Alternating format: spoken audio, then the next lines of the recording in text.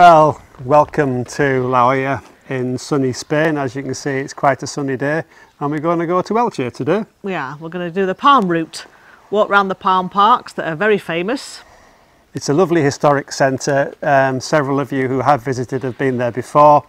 We're going to have a look at the basilica, we're going to have a look at the town centre, we're going to go into the ornamental park, and as Julie says, we're going to have a walk around the palm parks. And I've even got my Elche Club de Football shirt on as well. Mucho Elche, mucho Elche.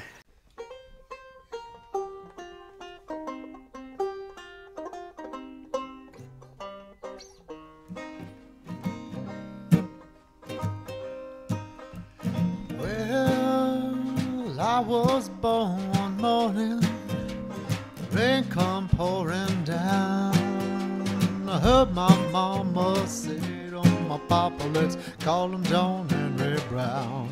Walk on, boy. Walk on, boy. Walk on down the road. Ain't no one in this wide world gonna help you carry your load. Walk on, boy. Walk on, boy. Walk on down the road. No one in this wide world gonna help you carry your load. All right, Stanley.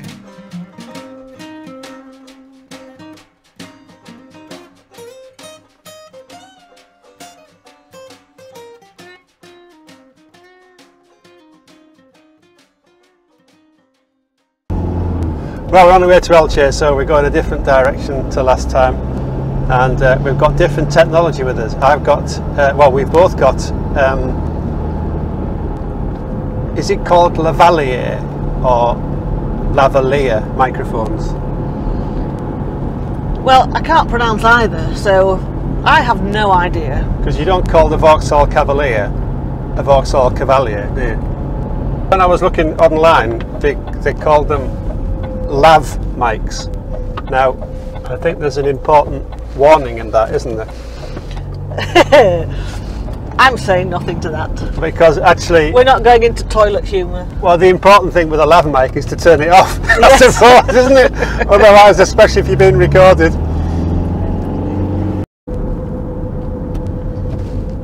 Well, a lot of people ask us, if it's Elche, why is it ELX?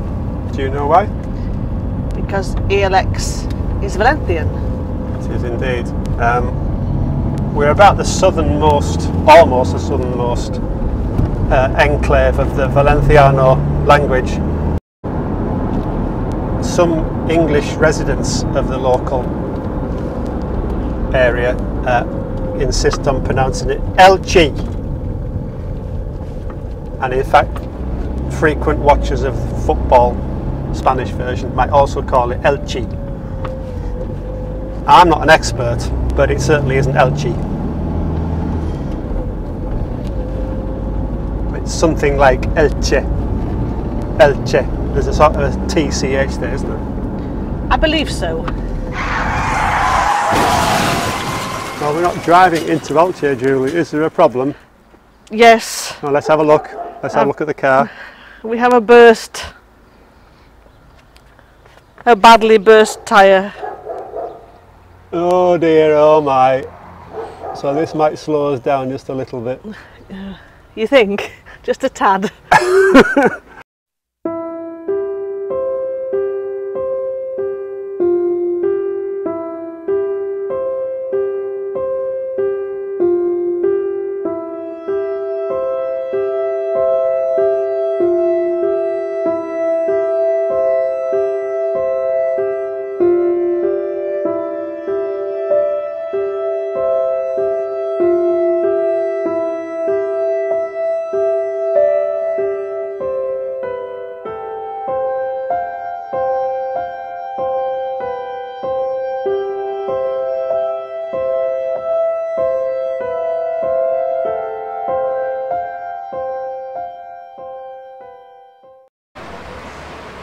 So we've arrived in the centre of Elche now.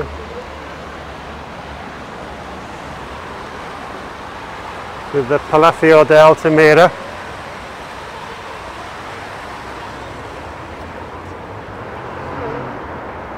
which is now part of a museum. So if you go into the main museum here, you come out into the castle. Well, it is, and the museum is actually open today, we've just seen.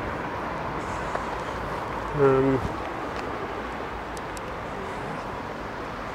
then as you sweep round, you get a nice, well, you don't quite see the basilica, do you? But it's, you can see its hat. You can see its blue hat. You can see the main tower of the basilica first. You can indeed.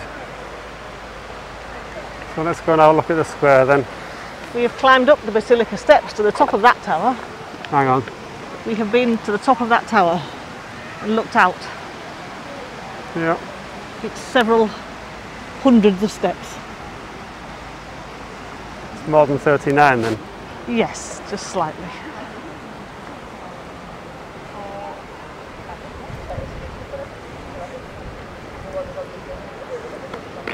And we're walking actually right in the centre of Elche, where a lot of the festivities take place, which of course they won't be again this year, as indeed they didn't last year. All the different parades. It's very quiet for a Saturday because all the restaurants and bars are shut.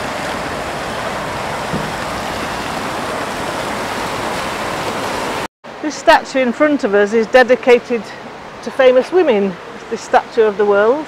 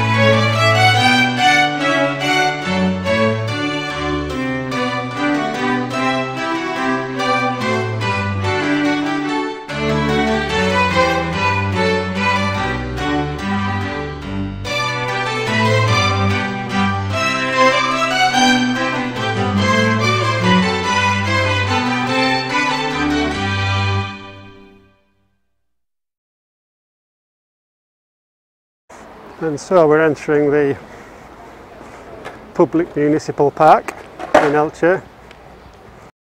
Really is quite remarkable the amount of species of palms that we've got in here, isn't it really? They're really quite amazing.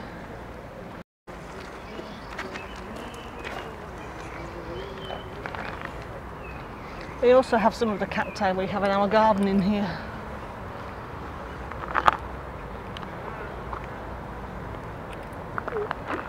We've got a few more palm trees than we've got. Yes, but our cacti is nearly as big as that one.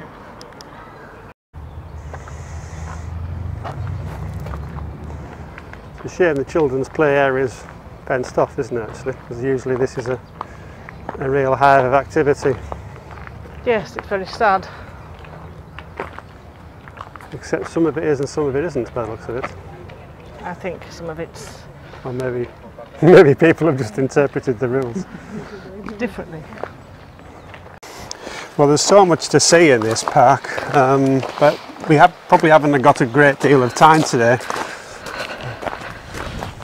Do you remember when we came and watched the concert in the middle of the park in the theatre bit?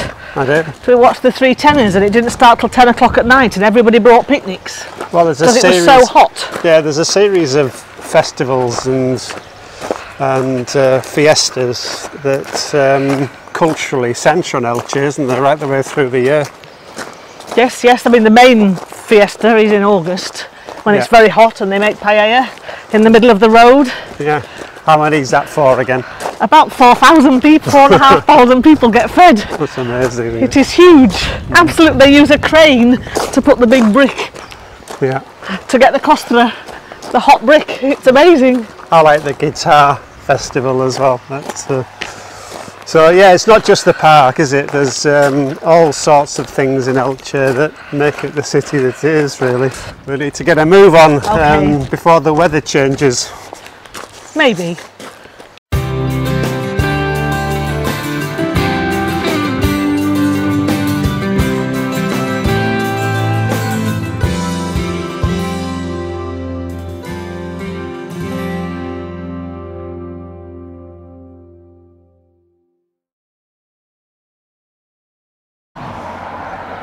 Well, we're walking on Ruta del Palmeras, or Ruta Palmeras. The palm walk. The palm walk, in fact. Wonderful that so many of these fantastic palm trees are virtually in the city centre, because Elche is famous for its palms, isn't it? Yes, there's between 250,000 and 500,000 palm trees, all in the city centre, and it's been designated a UNESCO World Heritage Site, which is quite exciting. Yeah, it has, and it's not just because of the palms themselves, which are fairly spectacular, as you can see all around us. It's also the history of the communities as well, because Elche, well, it's an old Roman, well, it's before Roman times in fact, but the first title of the city was Elche, which was Roman, and then it became Elche, and then it had a strong history in the Islamic era in Spain, and there was a time when Muslims, Jews and Christians lived relatively peacefully in this city, and the city owes a lot to the different pieces of heritage of each community, which is great. And in fact the palms themselves came across from North Africa, and there's quite a few of them, as you can see. Yes, multiple species. Yeah, I get confused by a lot of them are date palms, but not all of them, are they really? The odd ones are Washingtonia. Yeah. Well, most of these are dates around this area looking. They are actually. Because there's some dates that haven't been harvested. Right up the tree up there. If you scan up there. Right up there to the top. Yeah, I can't really see them actually. Okay. Yeah, it's lovely to be able to be in the countryside but be in the city at the same time actually, which is what we've got. We're going to go into Hort de la Mareta, and this is where you can see here, yeah, that date palms are not trees. They're little bushes and things that eventually, when you cut the fronds off, and from here you can see the layers. If you cut the fronds off, it makes the trunk to the fronds, but they're not naturally called a tree. I used to like the fronds when he was in Happy Days. That was one of the favourite TV programmes of mine. But these ones here definitely need pruning, whereas these do. These have been pruned. Yeah, looking up a bit. They're last year's dates. Those are last year's dates. That, and to have a date last year is just so last year, really, isn't it? But yeah, the reason I was able to do that, I'll let Julie walk down here first, because we're going to walk into carrying the the camera on the end of a big stick, and the stick is actually a monopod that used to belong to your dad, Julie, didn't it? Yes. When my dad retired, he took up videoing, as he called it. Then, so he took up. So we are talking 35 years ago now. So, yes, because he would have been 90 this year. Was it last year even? Anyway, last year he'd have been 90. So we're talking 35 years ago, he retired and he took up videoing, and he had this monopod thing as part of his videoing kit, which we inherited. Right. While the video camera is big and clunky and very old, some of the other attachments still are useful. Yeah, it's actually rather nice for him to be, in a way, on the journey with us, really. And the same can be said for my dad as well, because it's quite heavy to hold this thing, and I'm holding it in like a holster thing, for want of a better word, with a belt around, as you can see on my shoulder. And it's actually the one that's intended for use with the flag and standard of the Burma Star Association, of which my father was a member, because he spent time in Burma, in the Burma campaign in the Second World War. And so 70 years after the Burma Star Association was founded, 75 years after the Burma campaign finished, several years after both our fathers have passed away, they're we remember them. Yeah. We remember them, and it's nice. It's nice to have them with us on the journey. They would have liked to come to Spain. They would. What would your dad have enjoyed about it, do you think? Sitting by the pool, listening to the birds. Definitely. The countryside, the mountains, and then sitting on the beach with a cup of tea. He'd have had to have a cup of tea still, or a beer. Or a whiskey as well, possibly. He wouldn't have had a whiskey down the beach, that's at night time. But a beer, sitting on the beach with a beer would have been nice. So you haven't got your father physically with you. What did you learn from him, do you think? Oh. That's a big question, isn't it? What did you learn from your father? My first memory of learning anything, I reckon, was learning how at the age 2 to bend copper pipe. Now, not many people would have expected you to say that.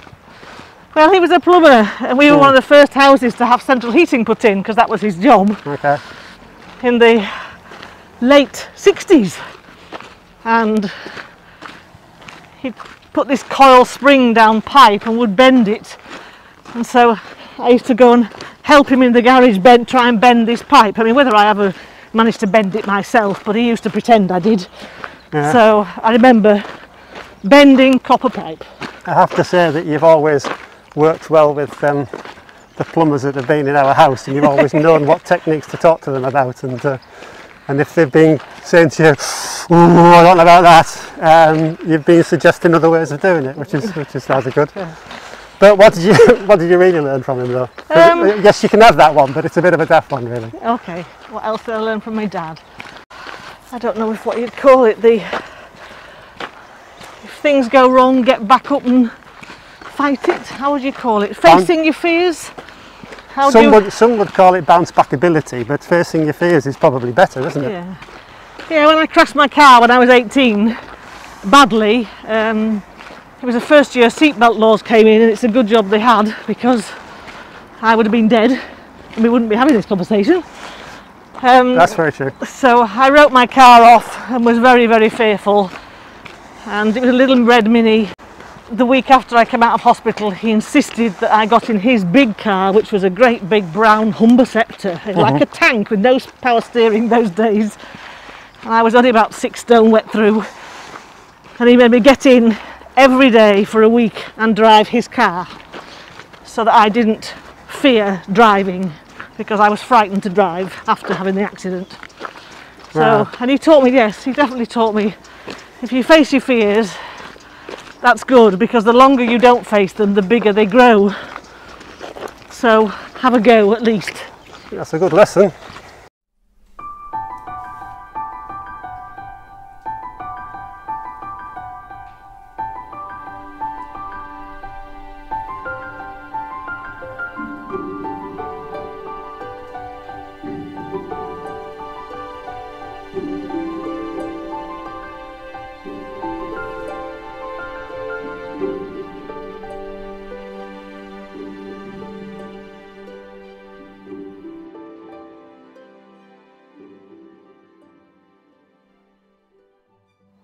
Oh, have a nice sit down. I've got a surprise for you. Oh, that's good. That's exciting. Apart from water, which we need. Oh, yeah, I packed some date cake. Oh, excellent. I suppose it's appropriate. It's appropriate for when you're in palm trees, isn't it, really? But it's homemade in my new bread making machine. Okay, you might have to go and show it to the cameraman, because he's not going to... Can he not see from here? He probably can't see very much if you go and show it to him. Oops, dropped my mask. So we have date and walnut cake that I made. So there you are. Tasty, thank you. Have a piece of date and walnut cake. Do you know, I always thought Dayton walnut cake was from a place called Dayton. I actually did. Oh dear. I haven't just said that. It's one of those. It's one of those things. Talking with your mouth full now. You have to eat it quick. I'm talking with my mouth full. I asked you what you learned from your dad. What I learned last week was YouTube puts automatic subtitles on that it takes from the voice recognition.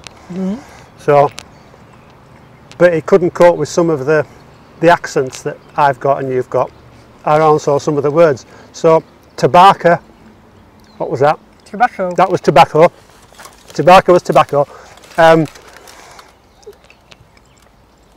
The man running with a mask on became the man running with a mascot. I had visions of like a man running next to a Wookiee during a London marathon from Four Lions or something. So anyway, so man running with a mascot. We had Fanta Cola instead of Santa Pola, which could be useful if you're Instead of Fanta and Cola. Yeah, because Fanta and Cola must be in the database. So Fanta Cola, and the best one was Balearics. Was Ballet Erics. Balletics. Ballet Erics was Ballet Erics, and I thought that's one. This is beautiful Dayton walnut cake from Daytona Beach. My mother taught me to make this. See, we haven't mentioned mothers this week. Well, you mentioned my mother a bit. My mother taught me to make cakes, really. My mother's a cake maker. So, but I have butter on mine because we traditionally had it with butter on, but you don't like butter. So. Okay. Well, it's a useful pick-me-up when we're working so hard, walking through the palm walks of Elche. And it might be a bit high to go and pick some dates, but it this is quite date appropriate. walnut cake is from our tree dates. Whoa! So these are homemade, homegrown dates in my date and walnut cake.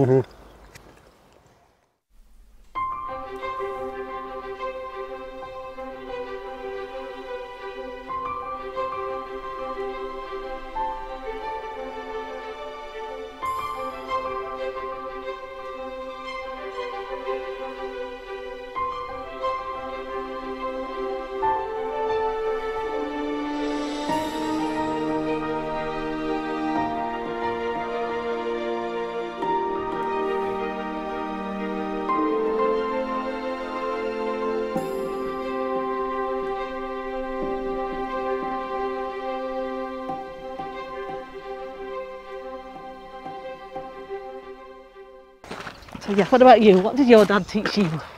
That's touche, I suppose. If I need to stop and think about that.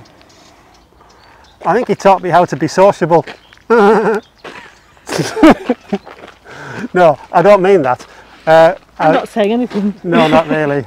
It was when my dad famously said to my mother, I only drink to be sociable. To which my mother replied very, very quickly, well, it doesn't work then, does it? which I think I quoted at my dad's funeral, to be honest. But yeah, that's a silly one. He had a tough childhood, my dad. He lost his mum when he was 4.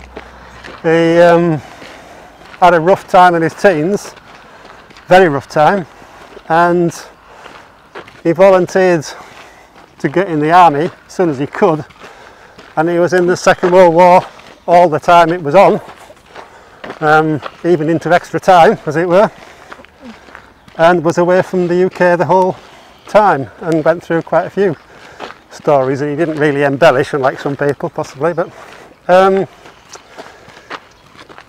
what did I learn from him?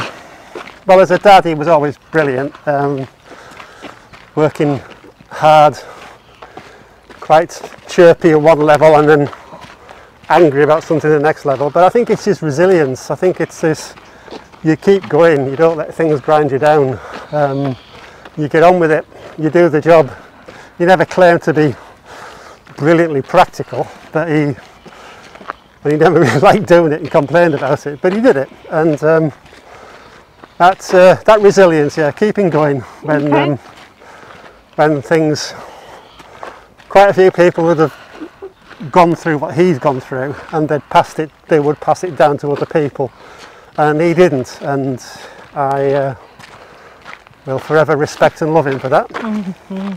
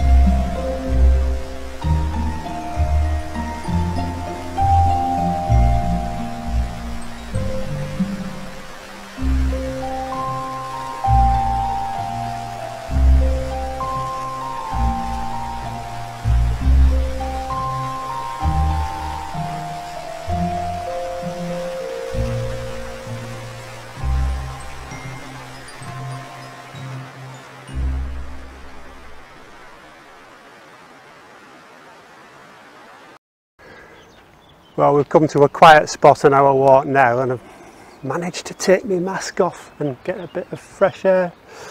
And it's been great to have you with us. We're almost finished, and just a few meters before we start making our way back home. Hopefully the tyre on the car's not going to burst again on the way home. But thank you for joining us, and thank you.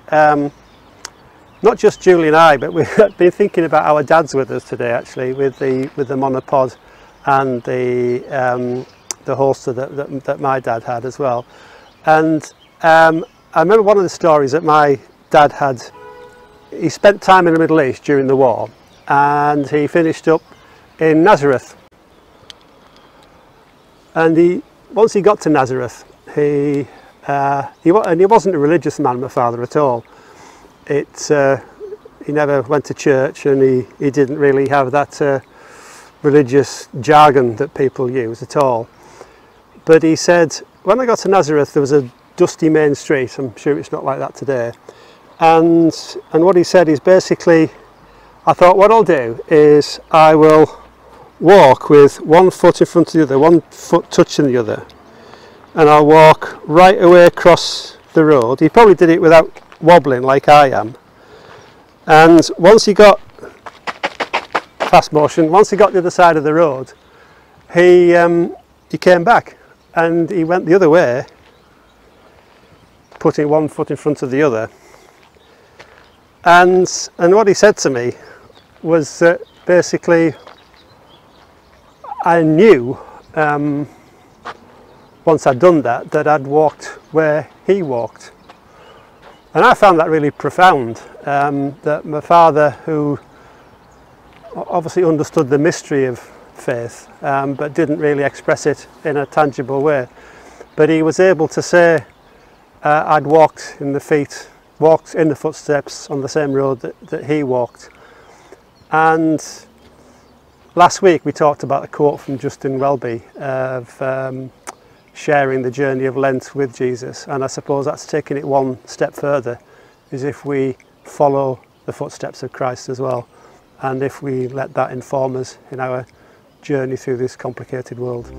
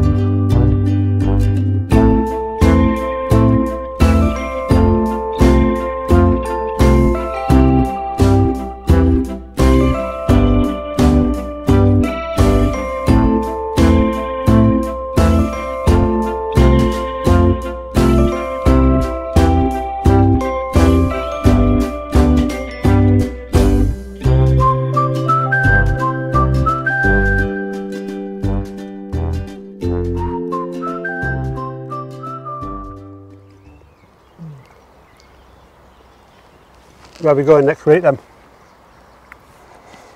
We have a choice.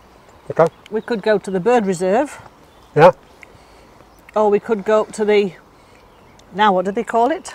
The dam, which is the Pantano? Pantano, yeah. The Pantano of Elche. Okay. I think there are two choices. It So will we won't depend on the weather. we won't be back to the seaside again then, will we? No, the week after maybe. We must admit, because the weather's been changeable today. No, it hasn't. It's only 17.5 degrees. Yeah. Hashtag blessed. No, can't say that.